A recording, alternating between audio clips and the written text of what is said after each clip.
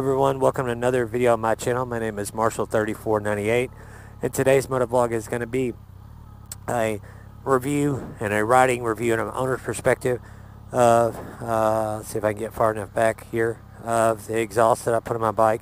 It is a Yoshimura R77 slip-on. It's just from the right after the cat, the little short mid-pipe and the muffler on each side.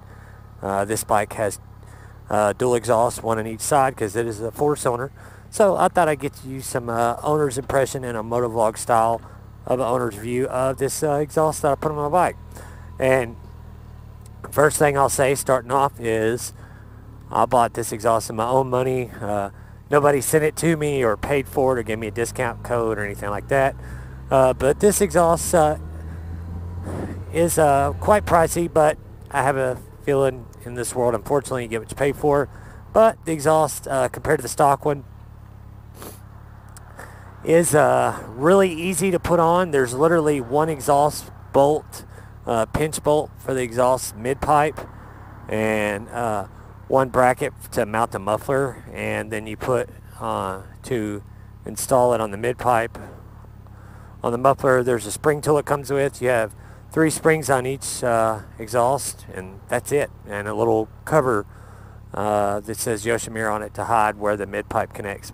Other than that, really simple install. I would say even taking the old one off and putting the new one back on and getting out of the box, maybe an hour and a half total. Super simple. If you could change the oil on a bike, you could put one of the slip-on systems from Yoshimura on yourself, even if it's not an FJR 1300 like I ride. This is my second exhaust I put on. Put an exhaust on my FC6, and it was pretty easy too, but it was a little more involved. But never had a Yoshimura on there on a bike, and so I thought I'd just give you an owner's impression, an owner's view of it. Mine do have the DB Killer, whatever you want to call it, quiet core insert, whatever, installed. So mine's the quietest it can be, and you know, it is louder than the stock one, but it's not super loud, at least on this bike. You know, yes, you can tell it does have exhaust on it riding it, but it's not really annoying loud or something that drones on you that really gets on your nerves. Really the only time you can really tell that big of a difference, I think, after riding it now 3-4 weeks with it on here, is you can tell a noticeable difference with it idling. Just the noise of it, instead of just hearing just the motor, you actually hear a little exhaust note compared to the stock one.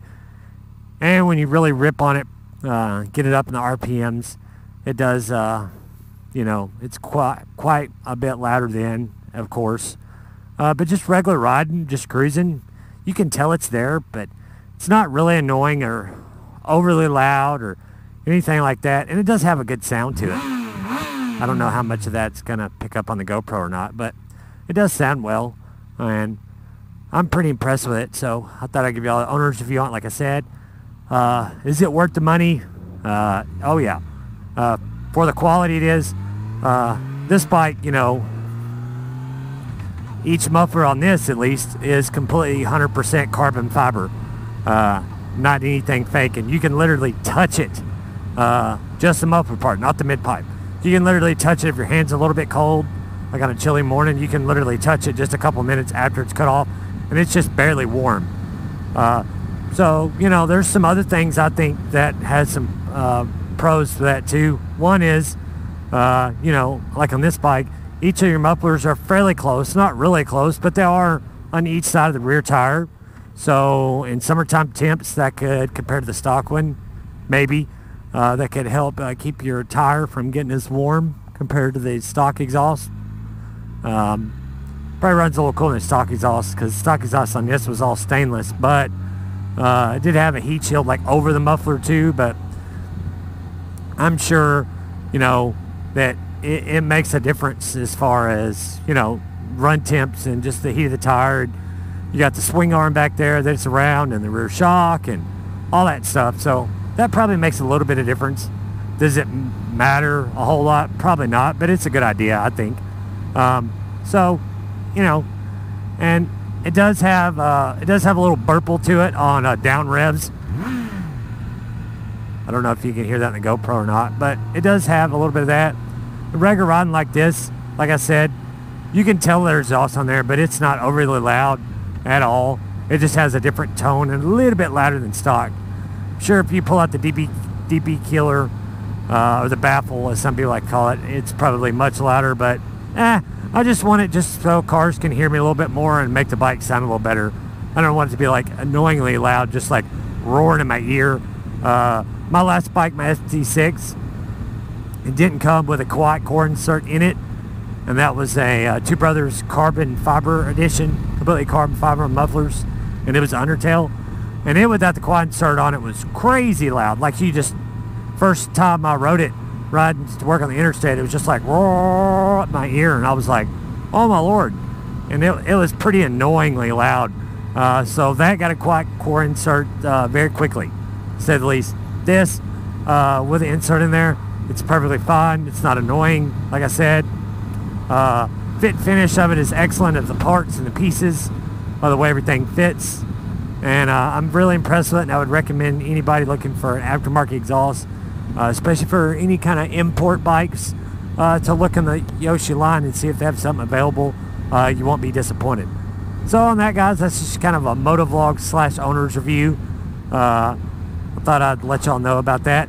Once again, if you have any questions, don't hesitate to put them in the comments down below, and I would be more than happy to answer them for you. Sorry, there's mud in the road. I want to make sure it wasn't wet. But like I said, if you have any questions, leave them down in the comments. I'd be more than happy to answer them for you. And if you've got any comments, feel free to do that also. So on that, guys, ride safe, have fun. If you've not already done so, please subscribe down below and turn on the bell. I'd really appreciate it, as I'm trying to grow the channel this year. Getting really close to 400 subscribers, just like 17 away now, and I'd really love to get there soon.